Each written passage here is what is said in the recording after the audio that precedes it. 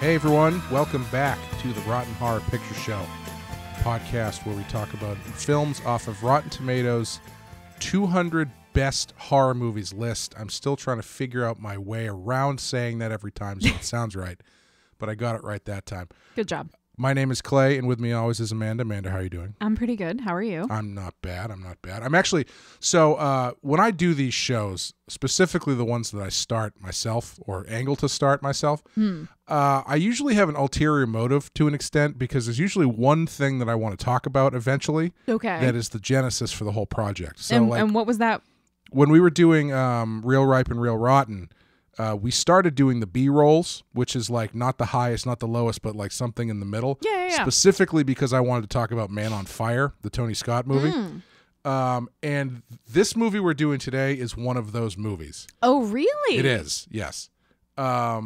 We usually we take at random, we do a number off of the 200 best horror movie list on Rotten Tomatoes, but every 5, to steal a phrase from the Yacht Rock podcast, we go wild on the 5s. And pick something that is not on the list, but is noteworthy to either of us. And I got the first choice, and my choice was a movie from 2014, a movie called Starry Eyes, which has a 73% Rotten Tomatoes rating. And you had not seen it before, right? No, I'd never even heard of this. Good. I see. This is what one of the reasons why I like talking about if we've seen it before and how we came to it is because I feel like horror movies, for whatever reason, are the only genre of movies that really lend themselves to being passed down person to person. Yes. Like the first time I ever saw The Evil Dead was on a VHS without a cover.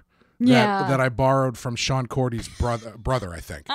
So, it's one of those things. Perfect origin story. Yeah, and then you take that tape and you tell your friend, you got to see this weird movie. Yeah. But, and this is one of those movies. I feel like it's harder and harder to do that stuff nowadays. Yeah, I mean, because everything is so it's digital and it's all available on the internet. I'm a big fan of the hunt for stuff like this. Yeah, and it's harder and harder to do with everything available and streaming. So I had never heard of this movie myself, and it was recommended to me by a friend.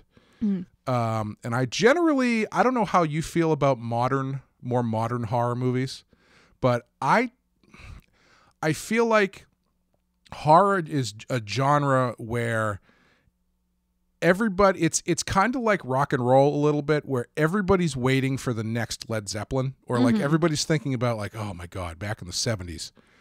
It was the best. We had the best music. It's a very nostalgia-prone genre. It's nostalgia-prone, but it's also like hungry for something that reaches that height. Yeah. The bands coming out of the 70s, depending on what your taste in music, generally there's a period where it's like that was the best and nothing has hit that point since then. Yeah. But you're always looking for it. And I feel like horror is the one genre where that is. Like no one's going like, man, I just wish they made dramas like Kramer versus Kramer, or I wish they made comedies like Major League still. Yeah, whatever happened to those rom-coms? Yeah, they're still there. But for some reason, horror is a genre where I do that, and I think every time someone new who kind of does an okay movie gets talked about as like, oh, this is it. This is the next big thing.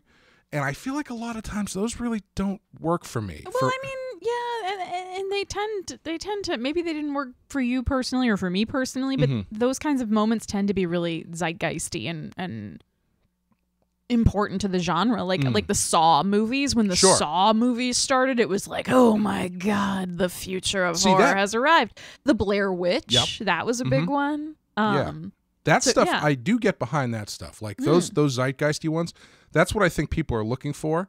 And it happens so infrequent. Like I would say Jordan Peele's movies are probably in that same pocket of like, this is what we're looking for. Yes, and whoever did, oh God, what is it?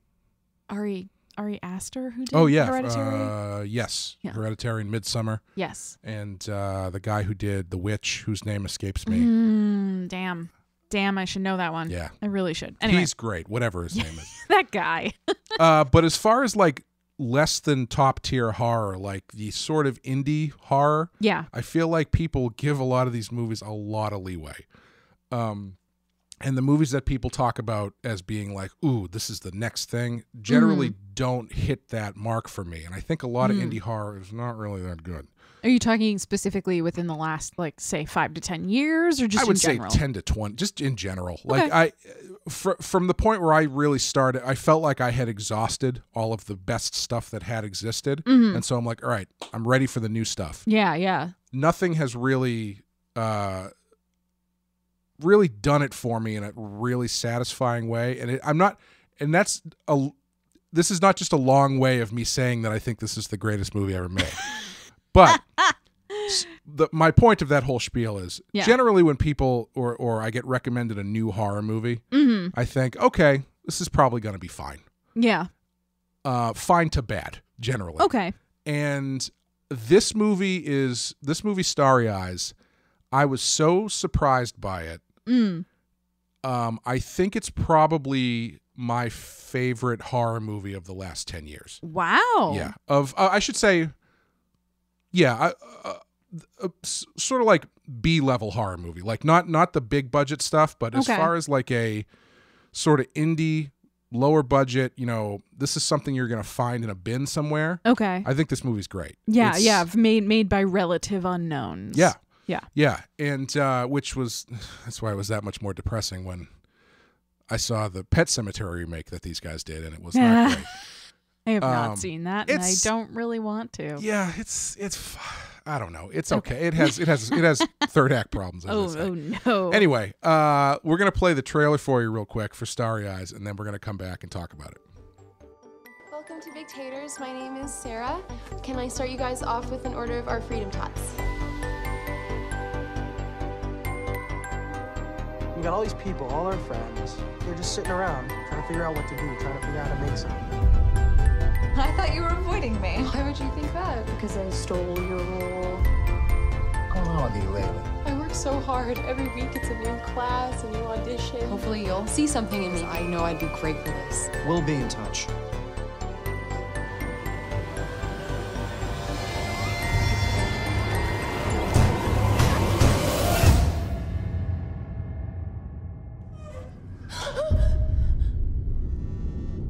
Hello, Sarah. We'd like to see you again. And Sarah, this will be different. Sarah, relax yourself. Sarah, if you can't fully let yourself go, how can you ever transform into something?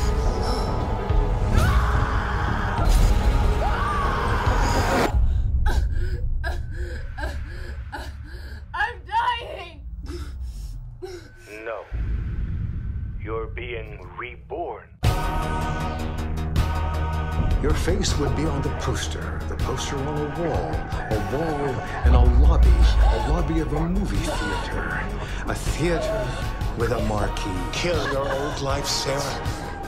Bury it in the earth. And join us in the skies. That's me. I'm your girl. I will do whatever it takes for this role.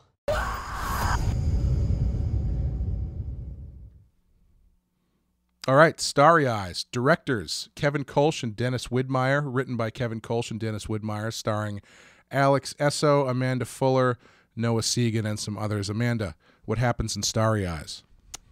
A hopeful young starlet uncovers the ominous origins of the Hollywood elite and enters into a deadly agreement in exchange for fame and fortune.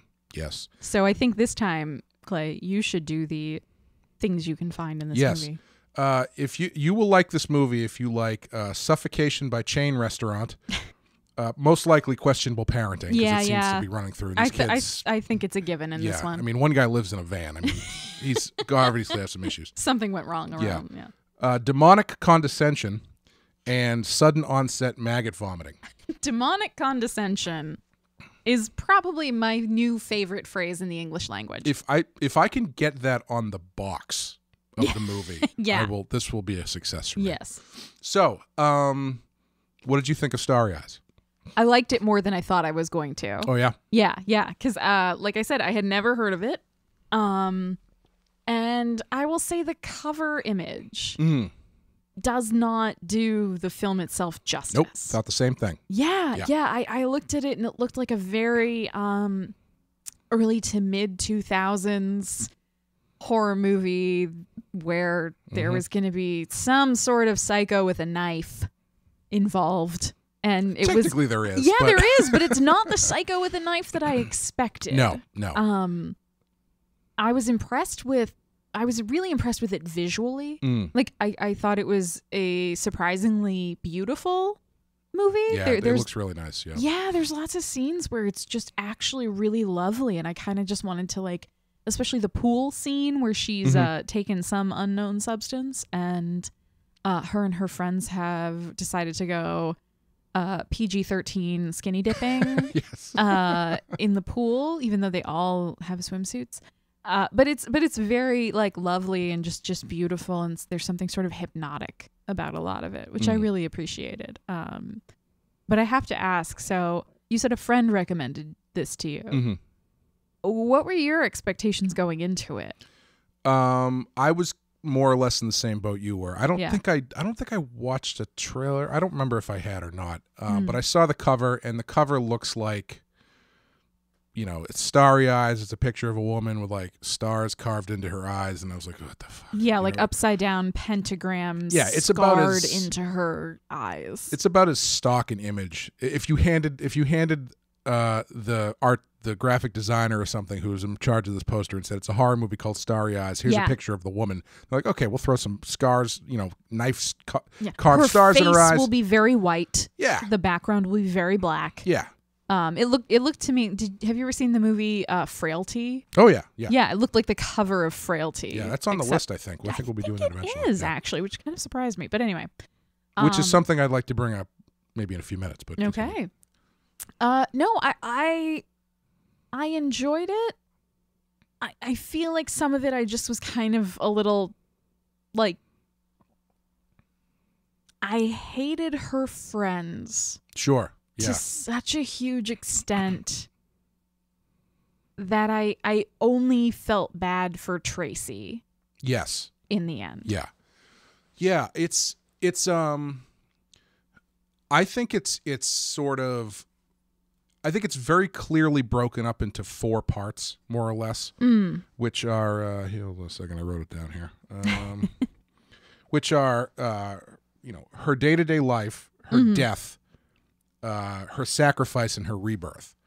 And generally the breakdown of the story, if you haven't seen it, is it's this woman, she's an actress, struggling actress, who has high hopes for her career. Yes. And it's not going anywhere. She thinks she deserves to be the next Marilyn Monroe.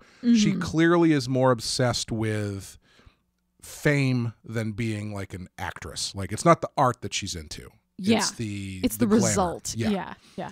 And she ends up, you know, going down the route of the Faustian bargain with this pervy producer who turns out to be like a witchcraft guy. And she I would essentially say a satanic satanic cult guy. Yeah. And after she makes the deal with this guy, you know, quote unquote, she seals the deal, goes through this horrible body death, essentially. Yeah. And then she, in order to complete her whole thing, she has to sacrifice something, so she kills all of her friends. Then they bury her, and she comes back as this like beautiful mannequin starlet looking thing who is going to be that this movie producer and his minions are going to supposedly turn into some star or something. Yes. And I think 3 out of the 4 parts work really well for me. Okay. The one I don't think works that well is there's the sacrifice section where she kills all of her friends. Because the first time that I saw this, my main takeaway was I thought it was really interesting. I thought the beginning stuff with her auditioning and all of the to kind of go back to what you were saying before, I don't think you're supposed to like the friends. I don't necessarily, because they're kind of shitty, and they're shitty in a very specific kind of way Yeah. that at least I recognize as someone who works in a creative industry and who went to art school. They seem like art school kids. They're frenemies. Yeah. Like one of the girls, I think the one girl who's constantly belittling her. Erin. Yeah, I thought she was good. I like that. Oh, yeah. I thought that was great.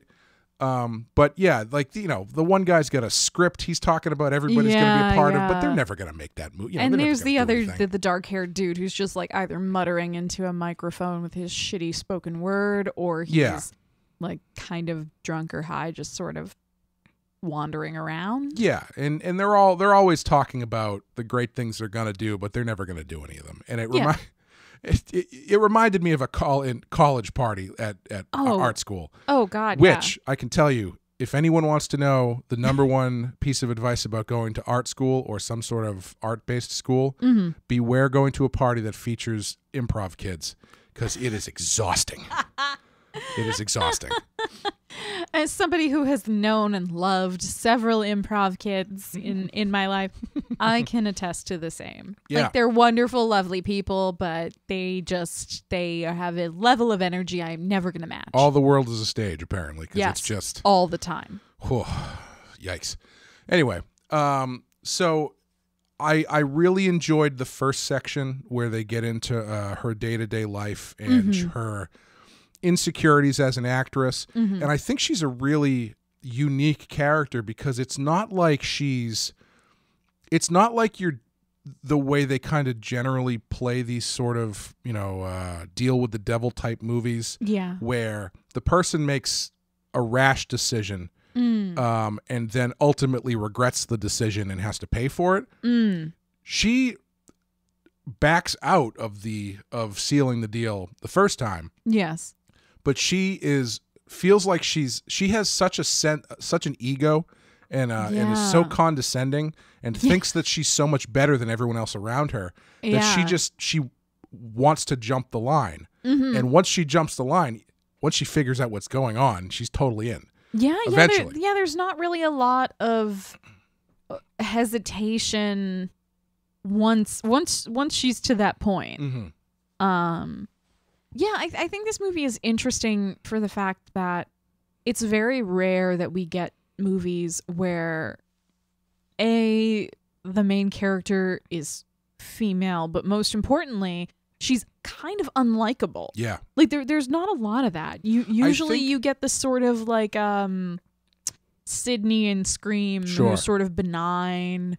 Or you get Nancy in Nightmare, who's just this sort of all-American girl who's trying her best even when she messes up. You don't often get this like main character who is, even when she's being nice and kind of sweet, as this movie I think very adeptly teases out, she is very egotistical and condescending and kind of does think she's better than her peers. Yeah. I think they do a really nice trick because they when you go into this, you immediately like her. Yeah.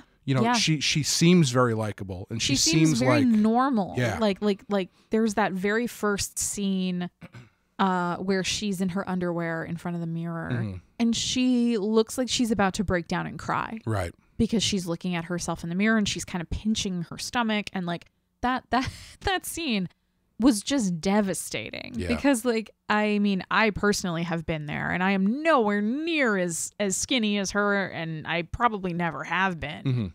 And to see somebody. Wait, that was not to. No. That was not a confirmation that you've never been that skinny. Look, I'm going to give you a pass on that one. Don't worry. I'll get you back later. It's fine. But I just think it's a very relatable experience, not just for women, but for men as well. Like we live in such an image obsessed culture that I think it's really easy for all of us to judge each other, judge ourselves so harshly. Like you look at her in that scene and she's gorgeous and she's got essentially like the ideal body. Right. And she really looks like she's gonna cry in that moment. And then when you find out she's an actress, it makes even more sense because that adds a heightened level of pressure and stuff.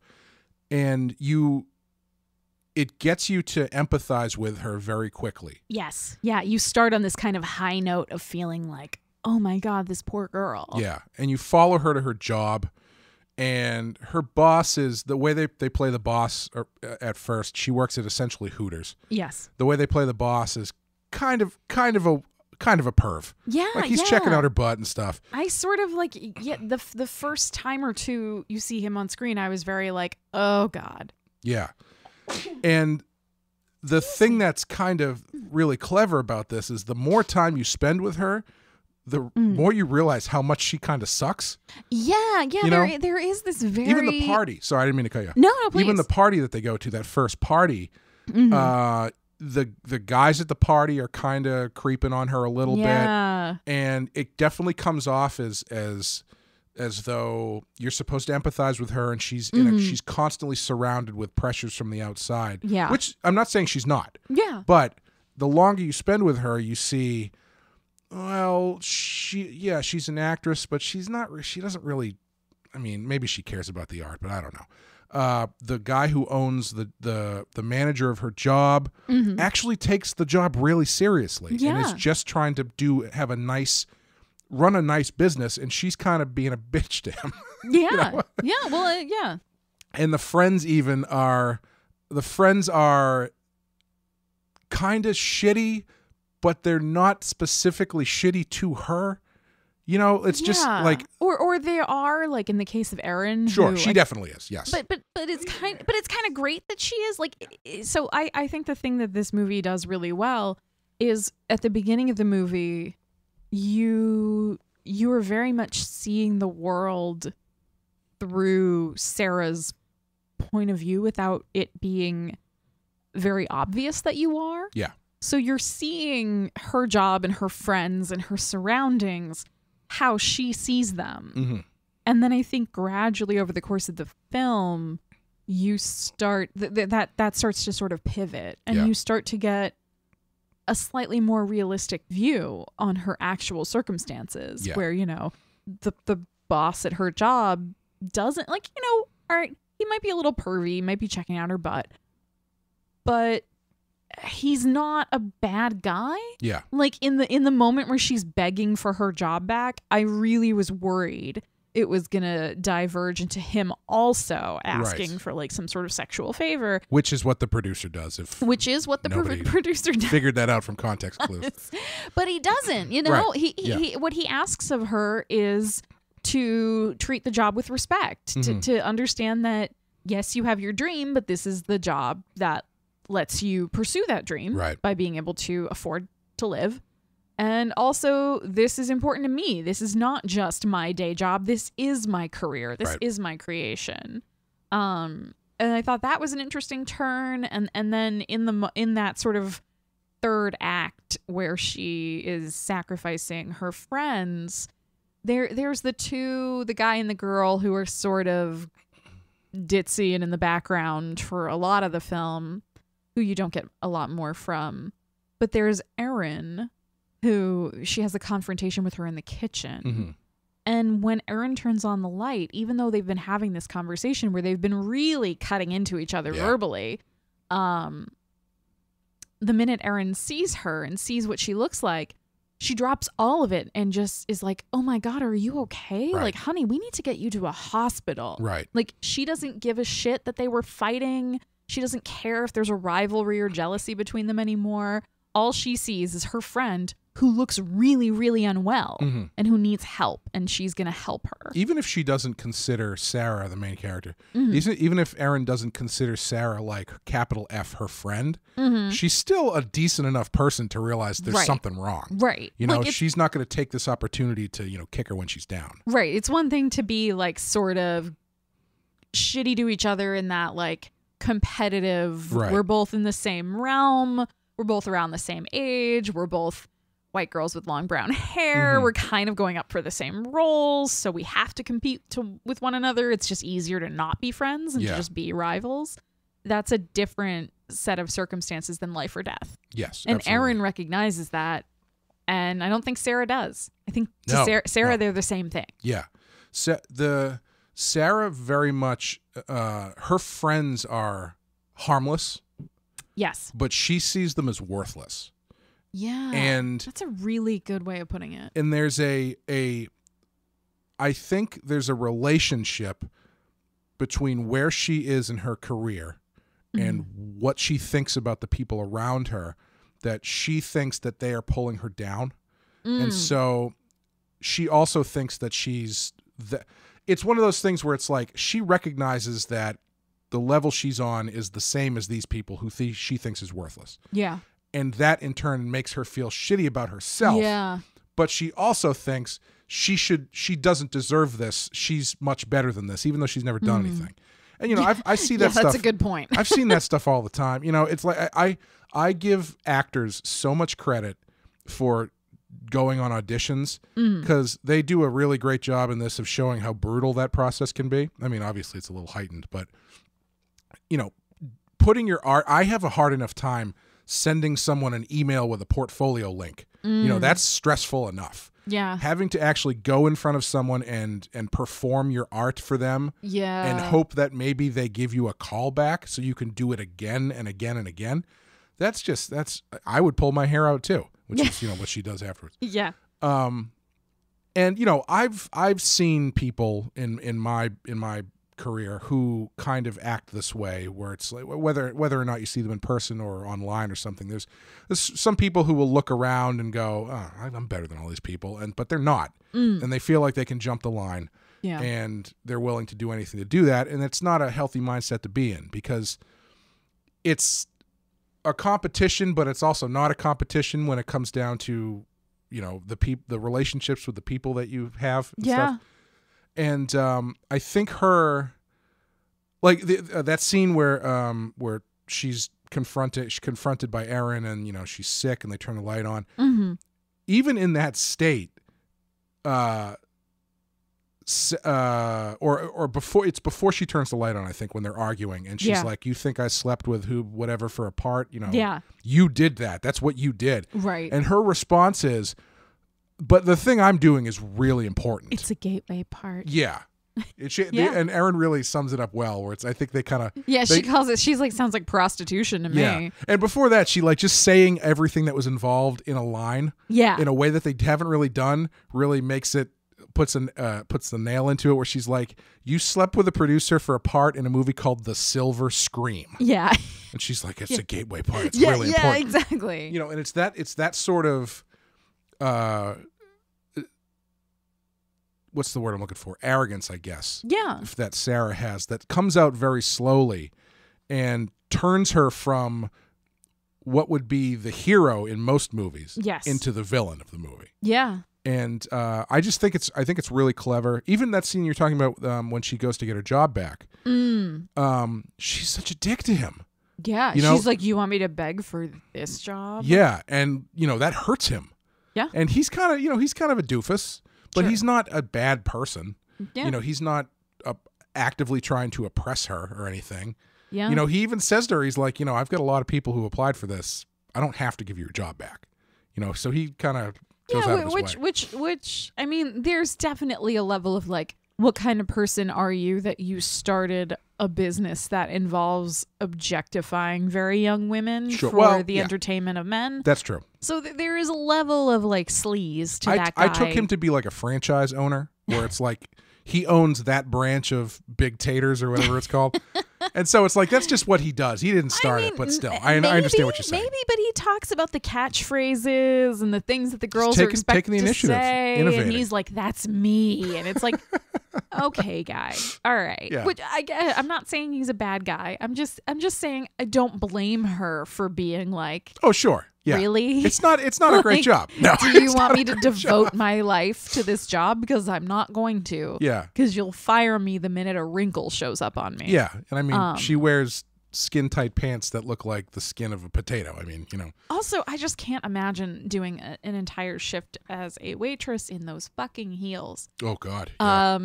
But I was gonna say something that's really interesting that related to what you were saying a minute ago is the feeling that Sarah hates her friends and resents her friends so much because she sees the things that she hates the most about herself in them. Yeah.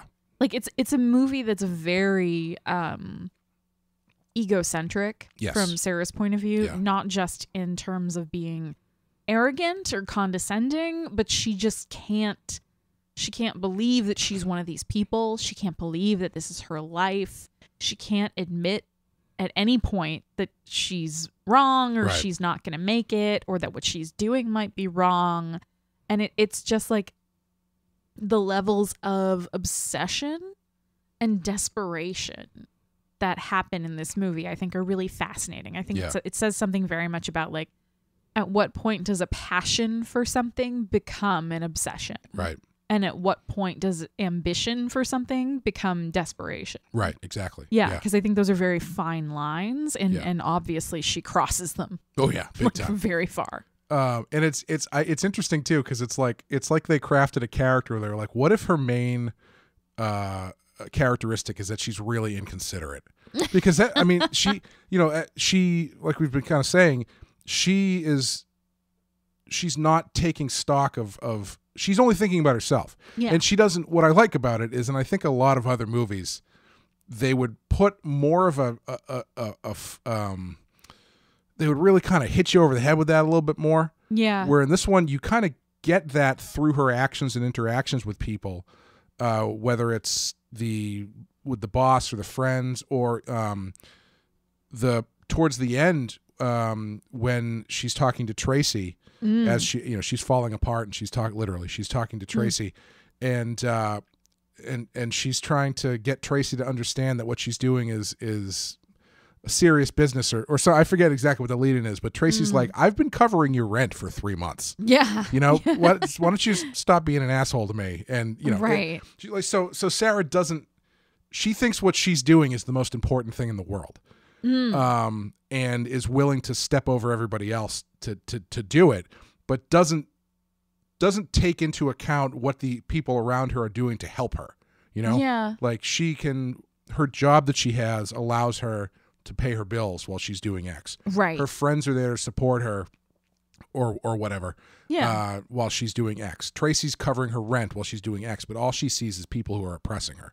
And it's actually a really interesting character, I think. I think so too, and I think there's a buildup of resentment that's kind of hinted at. Oh yeah, big time. Like early in the movie, where before she starts going through this transformation, where she's very much a shrinking violet.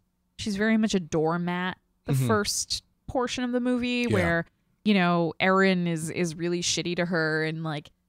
The whole time I was just thinking, like, why don't you just say something back? Like, why don't you just say anything back instead of just going, okay.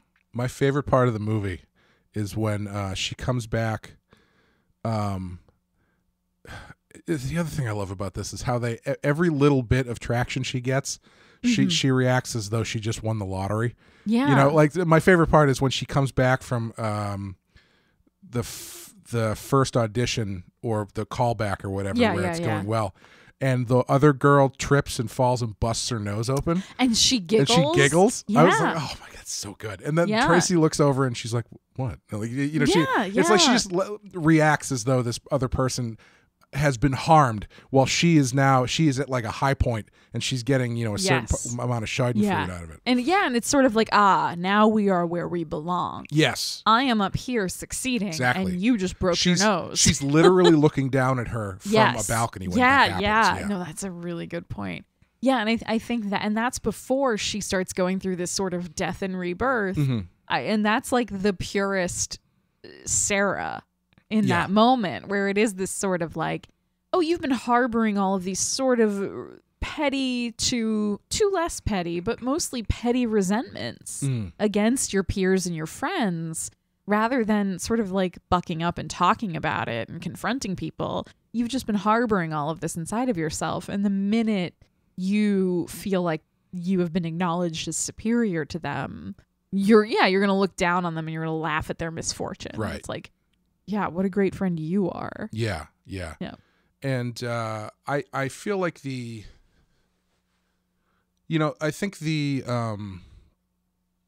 that section of the movie probably works the best for me, because I feel like that's the most interesting, is that all of those character dynamics and stuff and how that works. Even up through, I'm a sucker for a good body horror. Yeah. And so when she starts falling apart, I thought that stuff was really good. Yeah, that was really, really well done. Brutal. Yeah. There was some stuff in there that I can't say. I can safely say I've never seen them do in a movie like this. Oh, I mean, that for me it was the fingernails. Yeah. I know that's kind of done before, but like just when somebody's like, "Oh, I'm gonna rip my own fingernail out now," I'm just like, "Nope, Yeah. nope, can't do it." That one at least I feel like I've seen. I saw that I've seen that in The Fly and a couple other things. There's something about it that is it always so works. horrendous. It always works. I just saw it in something else. Dracula on Netflix. Oh, They I do haven't that in watched that. What about the Black Swan, the hangnail? Oh, God, so good. So good. That, unfortunately, I don't think is on the list. That might be one of my fives. Maybe it'll be one of your wild cards. Yeah. But yeah, I mean, there's other things that happen to her where it's like, it's like they sat around and like, she's falling apart and she should probably fall apart everywhere. And it's just I think she's literally rotting from the inside out. Oh, absolutely. And that is kind of what would happen in that case. Like you would have all sorts of gross shit coming out of all your orifices. Sure would. So there you you go. Bleeding out of your wherever. As the president wasn't would say. even really blood. I don't know what it was. Just sort of like liquefied organs. Yeah, it's pretty gross. Yeah, it was real nasty. I think that stuff works really well. It's when they get to the part where they call her on the phone and she's like, "I'm dying." And he's like, "Yeah, we know you're dying. You got to go kill your friends now." I kind of love that guy, though. The producer? He's really good. The casting director, not the producer. I'm sorry, the casting director. Yeah. I just where with he's the bow just tie. this. Yeah. Yes. Oh, I kind of love doing him. the Patrick Bateman impression. Yeah. Yeah, he's like a slightly more effeminate Patrick Bateman, where he's a little bit like, "I'm sorry, you should leave now. I have an 8:30 res at Dorsia." Yeah. I know that guy's both the casting directors are amazing. I think the casting in general in this movie was really good. Yeah. Because that guy who plays the producer, oh my God. I don't know how you get that kind of performance out of somebody. Well, and like, does he look like that? Is that like a naturally occurring everything? Like his hair, the like overly tanned skin, that kind of leathery look. Yeah. His like slightly yellowed teeth that are really prominent, and then he had these really pale eyes that stand out from his very tan face, and this like big bright teeth that he's always on display. He's just very. There was a line in this. I think it's when Sarah's talking to Tracy, and admits that the producer came on to her. Yeah. And Tracy says, "Who even does that anymore?" And all I could think of was like, "Oh, 2014." Yeah. The answer is everyone. Apparently. Yeah. Harvey Weinstein all the time. Well, that's a scene we didn't even talk about when we were talking about Sarah, because even in that scene, the end of that scene is sort of her really being upset because she didn't go for it. Because she's freaking out and everything, and then Tracy's like, "Who even does that?" And she kind of goes, "Well, and she's like, "You what?" She's like, "No, you don't do that." Yeah. It's like it's on the table. Yeah, she wasn't ready for it, but it's on the table. Yeah, it's sort of like this whole movie is just very much a story about a woman overcoming all of her ethics. Yeah, yeah. like leaving all of them behind. Yeah. Just finding a way to sort of rationalize her way out of all of them. Yeah. But yeah, I think the up through the body horror stuff, that stuff works. When they call her up and they're like, "You have to make the sacrifice or something," and then she goes and kills all of her friends and stuff. I feel like that is... I don't know what else you do, because you have to have... I understand that you have to have an ending to your story that involves the characters in your story. Yeah. But it just felt like, for a movie that wasn't really like a... Well, it was pretty gory, but it wasn't like a slashery, stabby kind of gory. Yeah. And then they do that, where she's going around very brutally murdering her friends. Yeah, like oh my God. The blonde girl in the bed when she crawls on top of her with the weight Yeah. poised over her head That's and a then good shot, waits for her to wake up. Yeah. Which is the most fucked up thing. Is like you could have just bashed her in the head and killed her when she was asleep and spared her the pain, but it's like, oh no, you wanted to hurt her. Yeah. You wanted her to suffer. Yeah. I guess my problem with that section is just like, how much of a sacrifice is it for her to kill these people that she clearly hates? Right. Yeah. Like it just feels, I don't know. I felt it. I feel almost like it should have started with Tracy.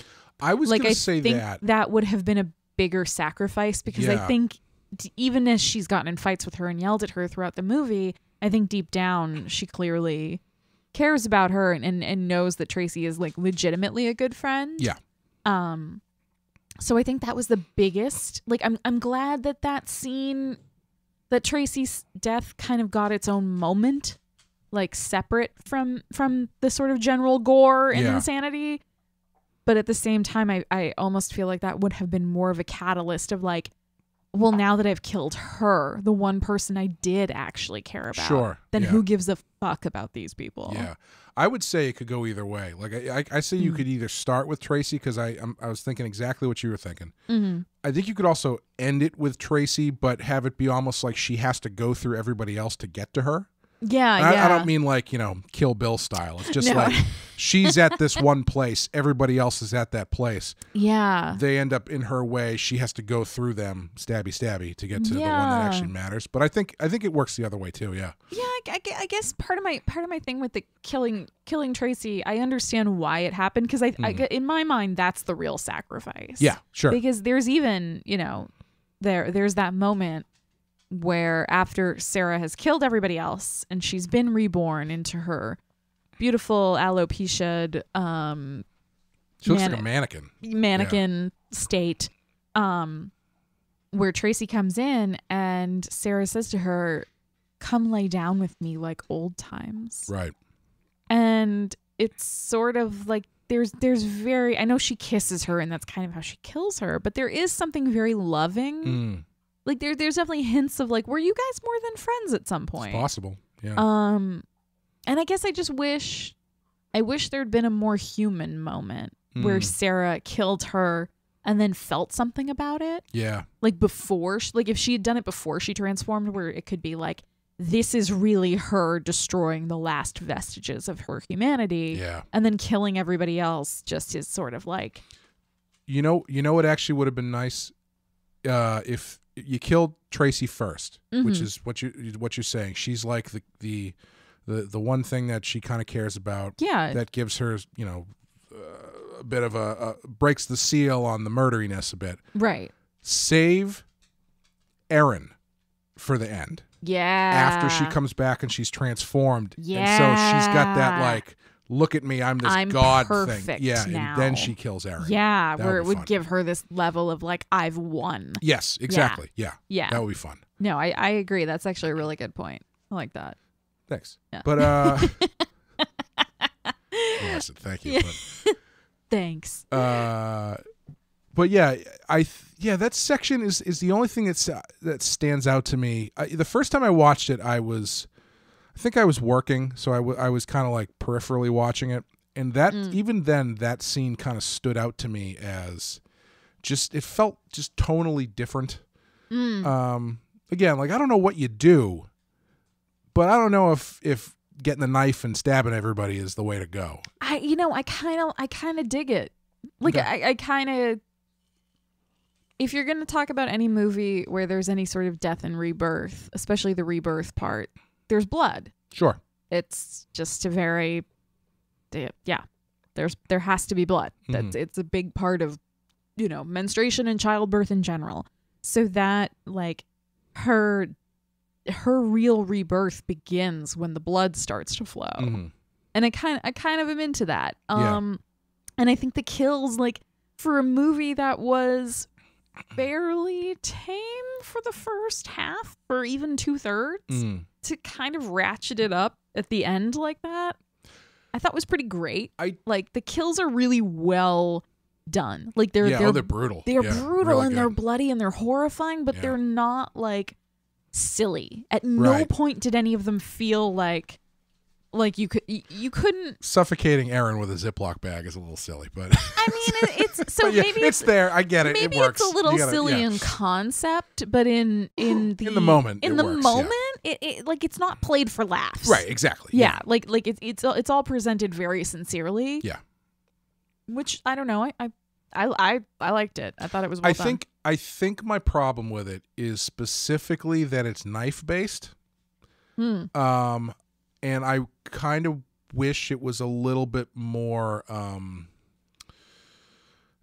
don't know if visceral is the right word because it's pretty visceral. Was her smashing the other girl with the weight see, not I wish there visceral was enough more for of you? that. Like, giving her a knife and cutting and stabbing people feels a little bit stock to me. If she had been a little bit more animalistic or inventive or something with the way that she was getting, like smashing the girl with the thing, or I don't know, something, use your hands more. I don't know. I guess for me, like honestly, one thing I found kind of surprising about that whole section was that just before that, where she's dying in her apartment, she can't even stand. Right? Yeah, she recovers pretty quickly. Yeah, and then all of a sudden she's like. I mean, she looks like fucking hell. Yeah. But she's fully dressed and manages to get herself to her friend's house and then manages to brutally murder all like 5 of them. Yeah. There's a moment when she's like writhing on the floor where it's like she basically dies and like falls into this like death thing. And then the phone rings. Horrifyingly awesome. And then the phone rings and her eye twitches and then yeah. Oh man, it's like okay, whatever. Oh God, the casting of that actress. She's great. Oh my God, and like it's I know it's makeup and all of that, but like the way she transforms from this very beautiful, pretty like girl next door kind of girl to essentially a desiccated corpse. Right.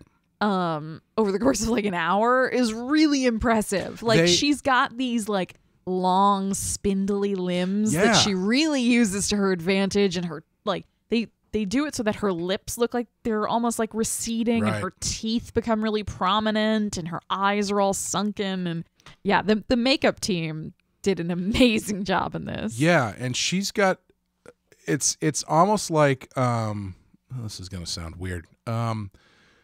Her body type fits everything they need it to do with like only minimal nudging in whatever direction. Yeah. Like when she's normal, normal looking girl. Yeah. Then when she starts, whatever, dying and stuff, they just kind of dress her a certain way, and she holds her body where she looks that much thinner. Yeah. And that much more, most of the makeup's in the face. Yeah. She looks like concave at that point. Yeah, because I mean she's skinny, but she's not like rail thin or anything. But she manages to kind of transform her body, and then at the end they kind of basically powder her down and make her look as like into this perfect mannequin. She's a perfect figure. Yeah, and it's a really great. Now I sound like an asshole. Really great body casting, I guess. But no, she's a great actress. She's great, but she actually plays Wendy Torrance in Dr. Sleep. Oh shit. Yeah. Huh. Wow. Now I really want to rewatch that. Well, you can watch the 3-hour director's cut that just came out. Oh boy. Actually, no. I think it's longer. I think the movie itself was almost 3 hours. I think it's longer than that. Yeah. So the gore part, I could go. I would go a little different for me. How do you feel about the actual rebirth sequence? I really thought all the old white people with their glow sticks was a little hokey. Yeah, it's a little hokey. Yeah. I mean, it's a satanic cult, so there's gonna be some like robed. It's the 21st century, man. You can't be carrying torches. You just gotta get like a nice camping lamp. Yeah. But I liked her crawling out of this sort of like membrane, like womb, like digging her way out of the earth. I am such a sucker for people digging their way out of a grave or something. Yeah. You don't really see it that often anymore. It doesn't happen. Anytime anybody asks me what the scariest zombie movie I've ever seen was, I always say Michael Jackson's Thriller. completely unironically, because that scared the shit out of me when I was a kid. I think it scared me too, actually. And one of the things that creeps me out so much about it is the zombies actually come up out of the graves. Yeah. Which generally doesn't happen in most zombie you don't movies. really see that. It's like somebody who looks like they're dead over in that corner, and then they you wake make a up, noise and they stand up, and you're like, wait, Kevin? And then they try to eat your face. Yeah, never trust Kevin. No, fuck Kevin. But yeah, I mean, actually, like clawing your way out of the ground is always effective. I was also very much like, man, for somebody who just lost all of her fingernails, that's a badass manicure. Yeah, it looks good. Yeah. The only part about that sequence I didn't like is how she has to walk home. Yeah, like totally naked and covered in dirt through Hollywood. She crawls up out. They're up on like the hills somewhere. She crawls up out of this grave, naked, covered in dirt. But you know what? Now that I say it, if that were going to happen, Hollywood is the city that would happen That's in. fair. And nobody would say shit. Yeah. Because it would just, if somebody had said anything, you'd just be like, I'm an extra in a film. Yeah. They'd be like, oh, okay, have a good day. Yeah. My favorite thing about that sequence was she gets out of she rips through that womb-like membrane. She digs her way out of the grave. And then there's the box. And she opens the card and it just says, happy birthday. Yeah. This really nice, like, bubbly sort of print. I was like, that's perfect. Then she picks the box up and walks home. With it. Like, it's strange to me that they show her, like, if you show her getting the box, yes, and then just cut to her being at the house, that's fine. Look, no, we need to see more of her mostly naked body. It's just so strange because, like, she's supposed to be this perfect creature who's just birthed itself out of the ground. Yes. And then to show her, like, awkwardly walking down a hill. Look, perfect creatures have to walk too. That's true. Every deer needs to learn how to walk, I guess. No, you're right though. There is something a little bit silly about that. Yeah. Yeah. But when she gets home, I think the stuff back at the house is really, really fun. Yeah. Regardless of when Tracy gets killed, I think the scene with Tracy's really nice. I agree. Whatever they did to her eyes, that like emerald eye, that was really cool. Yeah, I wonder how much of that was contacts and how much of that was like post. Yeah, I don't know. I honestly don't know if they had that much money for post. I think it might have been contacts, but I mean, I feel like some of it had to be color enhanced after the fact. Oh yeah, enhanced probably. Yes, yeah. When you said post, I just immediately thought like CGI, and I was like, I was thinking more just like color good time editing. And stuff, yeah. One thing about this movie that I really appreciated, and it sort of reminded me, weirdly enough, of A Quiet Place, is that there's really no background. Yeah. Yep. Nobody. This is nobody's origin story in terms of who are you? How do you know each other? How did you get to Hollywood? What are you doing? No idea what how have long you been doing? How long she's been living there? Yeah. How do you know? Because I think the closest thing we get to background is Tracy says to Sarah, "What are you talking about? These are your friends." Right. And Sarah says, "No, these are your friends." Right. Yeah. And that's really the closest to any sort of solid background between these people that we get. Yeah. Is that Sarah really feels like an outsider because these aren't people that she chose for herself. These were sort of the people that were thrust upon her as like, oh, you're my friend? These are also my friends. Now they are your friends. Right. And I think that's a very relatable feeling. Like, oh, definitely. I think everybody has felt like at some point in their life, this isn't my group. These aren't my people. I don't really know these people. I'm the weird one out. I'm the one who doesn't know anybody. Mm-hmm. Absolutely. And I think that's one of the things that makes her, as much as we were talking about earlier, that she's very self-centered and kind of egotistical. I think the thing that keeps her human and grounded for most of the movie and relatable for most of the movie is that sense of alienation. Oh, yeah, absolutely. It's just so universal. It's such a huge part of just being a person, especially a person who's a millennial. And, I think that's the most important part about what makes this work for me is that, as we said, she starts off as someone you empathize with, and then it turns out she's not that great of a person. But even saying that feels weird because you don't really know that. But what she is, up until the point that she starts her transformation, she is 100% relatable. Yeah. And I think that's what makes it work so well for me is because I can, I'm not going to say I'm above feeling like that to a certain extent at certain points. You know, Everybody everybody does. You know, every now and then you look around at a conference you might be at and you go, what the fuck am I doing? Yeah. You know. Yeah. And it's a very relatable state of mind and feeling to have, and they just kind of nudge her over the line with it. Yeah. And that's what makes that work so well for me. Yeah, and the lack of a background and the lack of a sort of origin kind of makes you wonder, how long has she been kind of putting up with these people? Like has Aaron been taunting her? Have people been kind of dismissing her or ignoring? Because she's very ignored a lot by her friends. And it's sort of like, yeah, you can imagine if she's been working at this for 3, 4, 5 years, and this has been the status quo that whole time. That's gonna wear you down. That's gonna prey on your ability to be kind and to be empathetic towards other people. You're gonna get to a point where you're just like, I can't fucking take this anymore. You're driving me insane. Yeah. And I hate you. Like we've all lived with people, family, friends, people that you love, but you get to a point where you're living together where you're like, I cannot live with you anymore. Right. And this movie gives me that feeling amplified like by a million. Yeah. I think in a lesser movie, this starts with her coming to the apartment complex for the first time. Yes. You know? Yeah. And that's a very different feeling. Uh-huh. You know, it's still, alienation stuff is still there, but that's a very different feeling from what they're trying to go for here, which is exactly what you're talking about, which is the alienation of never really fitting in. Yeah. Or at least feeling that way. Yeah. And kind of not knowing how did I end up here?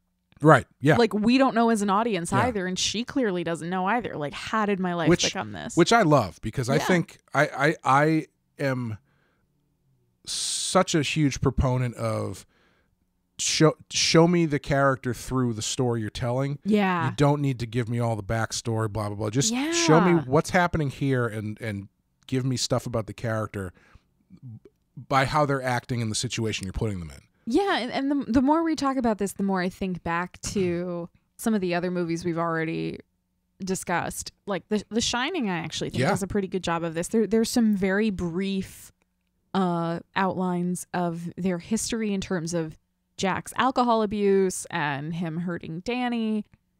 But then you don't really get much else beyond that. Right. And it's just really a story about these people right now in this moment. Exactly. And that seems to be like a kind of a recipe for success if you can do that well. Yeah, absolutely. Yeah. Yeah.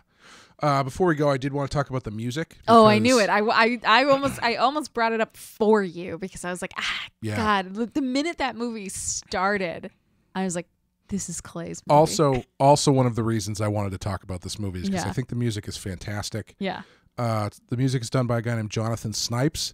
He also did the music for Room 237, the documentary, which has amazing music.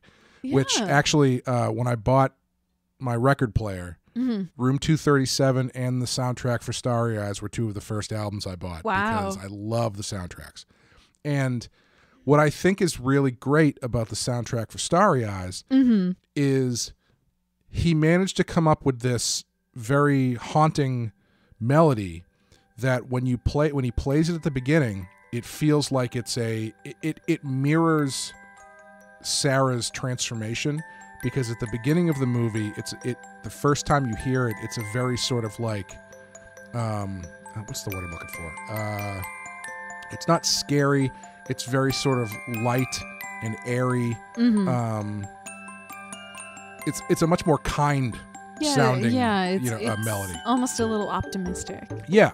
And then as the movie goes on, he starts dropping in some like minor notes and stuff that really change the way it comes across. And then at the end, over the credits, they give you this like really heavy, gnarly version of it, you know, and it's just a really nice score where he found this melody that can be applied to all of these different situations in the movie and changes in the character. I just think it's really great.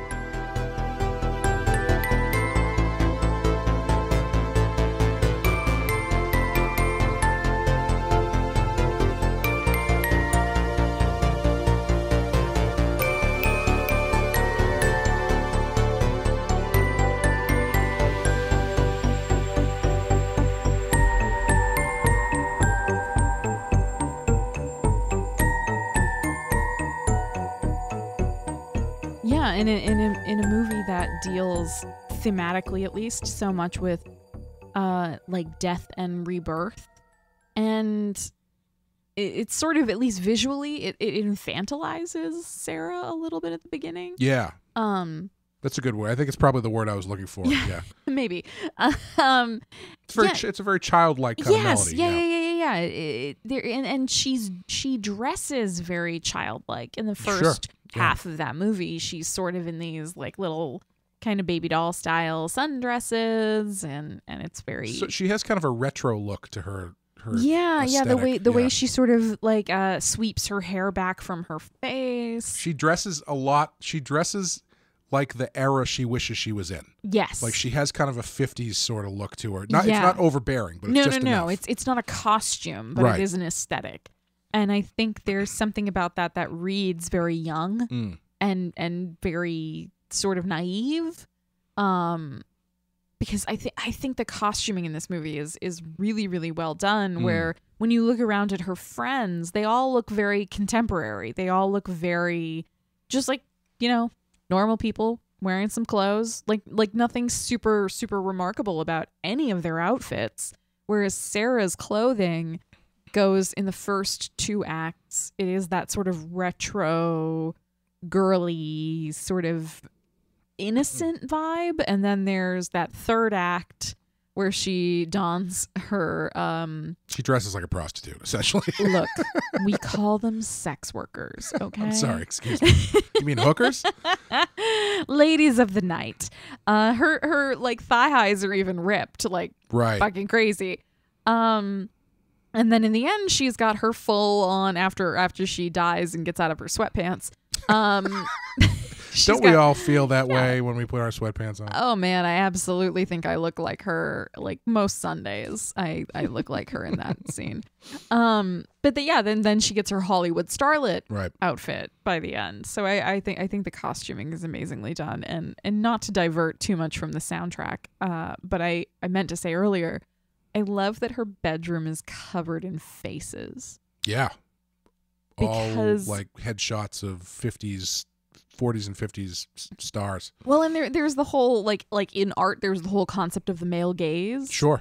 Yep. And all of them are women. Yep. They're all female faces, but they're all still staring at her. Yeah. Her whole life is just being looked at. And I think on second watch, that opening scene where she's looking at herself in the mirror, you get a little bit of an extra spin on it, because you realize she's got those faces looking at her, but that's what she's comparing herself to. Yes. Yeah.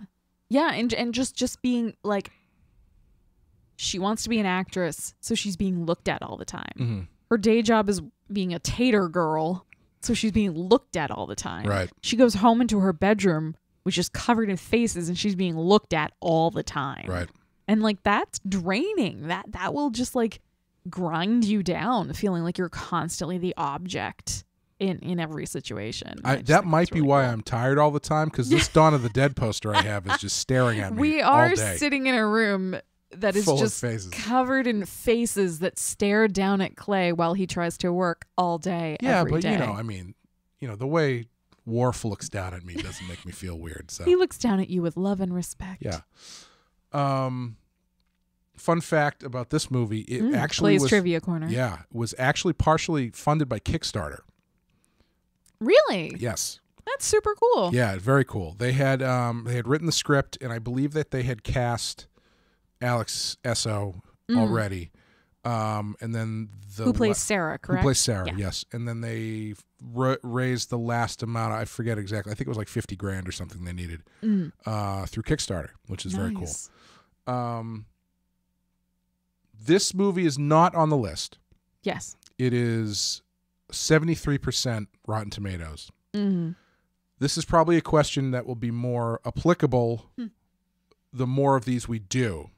Do you think this should be on the list? Because if I listed the bottom rung of the 200 on this list, I would take off at least 3 of them and replace it with this movie. It's really funny that you should ask that, because I actually, not in a very specific way, but in a general way, I did that exact thing. Yeah. Where I skimmed through the last like 50 movies or so on the list, And yeah, there were definitely some things on there that I was like, this is definitely better than that. Like, I don't know if it's just that it's sort of so under the radar that maybe it hasn't gotten sort of the It's possible. Yeah. the ratings and the feedback. It's got a 73% Rotten Tomatoes score, but the viewer percentage is like 51. So it's not great. Huh. Which is really surprising because I think I would be hard pressed to find someone who's a horror movie fan that wouldn't like this movie. Yeah, I mean, I wouldn't say that it would break the top 150 for me. No, probably not. But yeah, if you told me it was 190, I wouldn't be shocked. Yeah. You know, I'd be Yeah, like, absolutely. oh, okay, all right. Yeah. Like especially given the budget, it's clearly like it. When you read about it, it's clearly a low budget indie film, but when you watch it, it doesn't feel that way. No. It's got some, like, stylistically it feels that way a little bit, but it doesn't feel like it, I don't mean that in a bad way. Yeah, it almost that almost feels like a choice. Yeah, like the way that the friends and stuff, it feels a little mumblecore-y. It feels like a little bit indie. Yeah, but that's that's just part of a Right. movie in 2014. That's fair. Yeah. But yeah, you're right. It's I think they do a lot with not much. Yeah, that's exactly how I feel.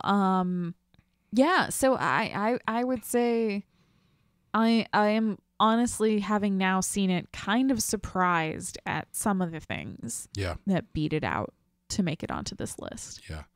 I don't know if it's on this list. I haven't looked recently, but I hope Mulholland Drive is on the list because God, I hope so. If not, it's going to be one of my wild cards. I would hope so. Yeah.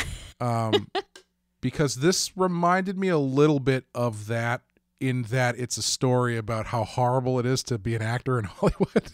Yeah. And I was just thinking about how it's funny that movies that celebrate Hollywood are so highly regarded by like the Academy or whatever. Once Upon a Time in Hollywood. Yeah. Well, yeah, like La La Land. It's about movies and singing and dancing. Hollywood. It's wonderful. Yeah. But for every one of those, there's like 10 that are about how much Hollywood sucks. Yeah. Well, and most of them are kind of like this. Yeah, and to elaborate a little bit, not to get too far into Mulholland Drive, but to elaborate a little bit, Mulholland Drive also has to do with these two women. Yeah. Who have this sort of weird parallel connection, and I think you can see that in this movie with Sarah and Aaron. Yeah. Where, like I was saying earlier, they're both kind of the same type, which is how they're going to be judged in Hollywood. Is like, oh, you're both like white women of around the same age with long dark hair. You're the same type. You're going to be going up for the same roles. You have roughly the same amount of experience. Neither one of you is like noticeably more beautiful or noticeably more talented than the other, so you're going to be competition. Yeah. And there's some of that in Mulholland Drive too, where there's like these two women who are both trying to be Hollywood starlets, and one is succeeding more than the other despite their obvious similarities. Right. Yeah. No, I hope we get to talk about that soon. God, 'Cause I love that movie. I think we will. One way or another. One thing, just because it reminded me of it now, I didn't talk about it earlier, as far as Erin goes, is one of the things I like about her is that one of the things that, on top of the fact that she's constantly petty and shitty to Sarah, I think one of the things that drives Sarah crazy is that Erin doesn't really give a shit. Yes. Because like she doesn't, if she gets the role, if she doesn't, whatever. Whereas Sarah's like, her entire life hinges on this stuff. Yeah. And I think that's again, they don't bring attention to that really. Right. But it's there under the surface, and I think it's really effective. It exists very clearly in just the way the two characters naturally behave in their environment. Yeah. So, is there anything else you want to say about this before we wrap it up? Well, I mean, so in terms of body count, how many people? 6 out of 7. 6? Yeah. 7 counting Sarah. Well, would we say 7 then? Doesn't she technically die too? I guess technically, yeah. I guess technically she does. Yeah, body count. It's interesting. As I said in the first episode, I'm kind of more fascinated by the survivor count. Yeah. And the survivor count in this is very interesting because it's, like you said, she does technically die. Yeah. She's also the villain. Yes. If you want to call her that. She's also the main character. Yeah. So a lot of things happen to her. Yeah. Are you glad you watched this? I am. Yeah. Yeah. Yeah, because I just tell me how much you love this movie, please. Don't make me feel like an asshole. I mean, you might be an asshole, but I very much enjoyed this. I don't think it's something I would have watched had you not recommended it to me. And that's kind of why I wanted to do it. Yeah. Because I felt the same way. I wouldn't have given this a second look if I had gone by the ratings and the picture. Someone recommended especially it to me. the picture. Oh, it's terrible. Just like, guys, come on. And I am so happy that I watched it. And I think that's why I'm always looking for like hidden gems, especially in horror. Yeah, and I think this is one. I think this is definitely one. Yeah. Well, just wait until I get a wild card pick and I make you watch I Am the Pretty Thing That Lives in the House. Oh, again? Oh, it's so boring. Oh, God, I'm going to make you Can we meet in the middle and just go see the new Hansel and Gretel movie that guy's doing? No, I love your pain. Okay, for you. Anyway, that's going to do it for Starry Eyes, our first 5 wild card. I hit the randomizer earlier today. Oh. And next movie is going to be number 197. Ooh. American Psycho. Oh, shit. Which actually has a lower rating than Starry Eyes. But I'm not going to... I love American Psycho. Wow. Wow. That's going to be a really interesting follow-up to this one. Yeah. We're talking about egotism and obsession. Can't wait. We're in the right mindset for it. So thanks, everyone, for listening. Thanks for checking it out. Go watch Starry Eyes. It's on Amazon Prime right now, or at least when this comes out. So give it a watch. And thank you, Amanda. Thank you, Clay. And we will see you next time with American Psycho. Bye, everybody. After I return some videotapes.